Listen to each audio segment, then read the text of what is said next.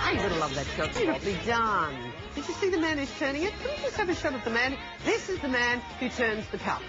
That's you. Yes, Richard, it's you. Very clever. Be creative this morning. Focus. He is the creative force behind events like the opening at Shanghai, the Expo, the Winter Olympics for Vancouver.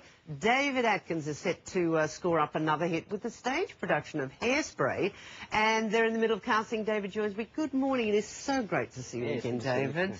Wow.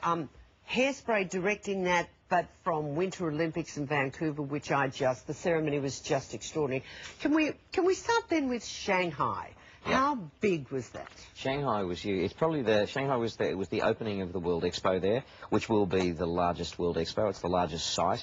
They're talking about 70 million people passing through it.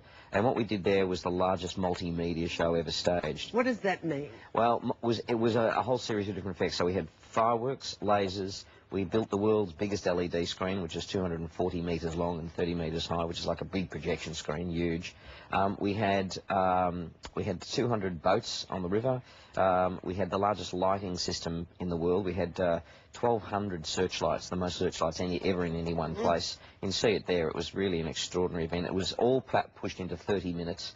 To launch the site and to launch Expo, and it was phenomenal. It was the equivalent of 4 Sydney New Year's Eve fireworks shows all put together at once. Golly. Before that, the opening and closing ceremonies for the Vancouver Games, and I was actually in Canada, in Banff, watching it live. You've got so much great press over there. Yeah. Were they a bit teed off that an Aussie boy comes over to show them how to do it?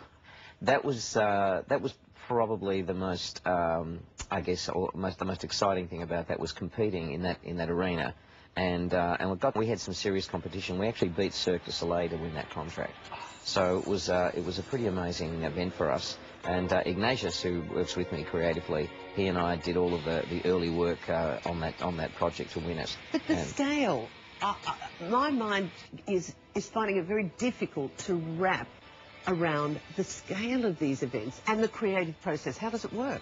Well, with Canada, with all of them, we do a lot of research, and I was just mentioning Ignatius Jones, who's the sort of creative partner in the company and our creative director. He's still singing, yes, a few drinks and he'll sing for anyone, but Iggy's a brilliant... Oh, sorry, can I just interrupt? Now, I was watching this live, one of them didn't go up, David. Yeah, I know, I've got a bit of a history with Cauldron. Yeah, Cauldron, 2000 Olympics, and I was watching it, I'm going, no, it's not happening. I know. What happened? Did you find out what happened? Yeah, it was one of the computers underneath that drove it. The arm itself was fine, but the floor had to open up.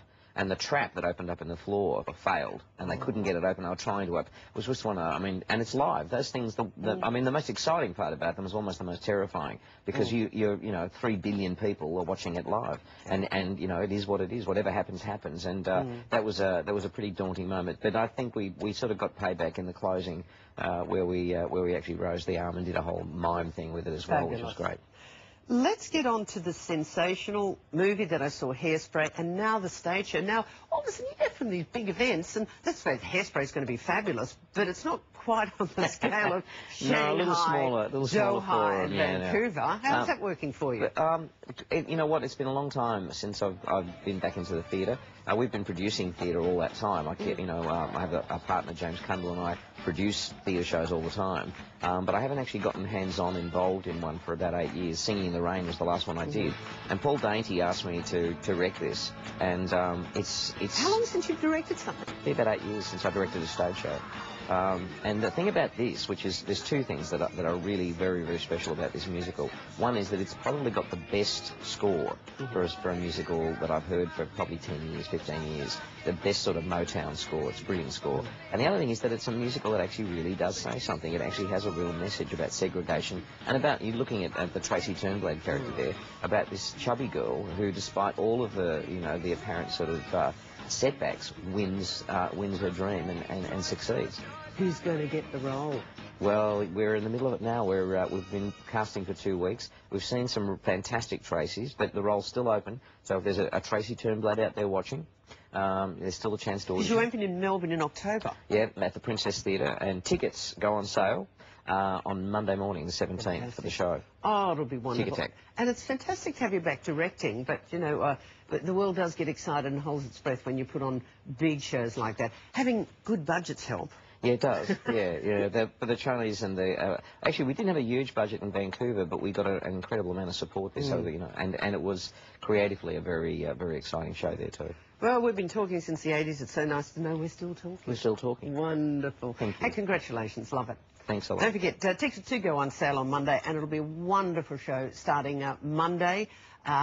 Tickets on sale Monday in October in Melbourne. Just check out the website for details. Coming up, Hollywood gossip.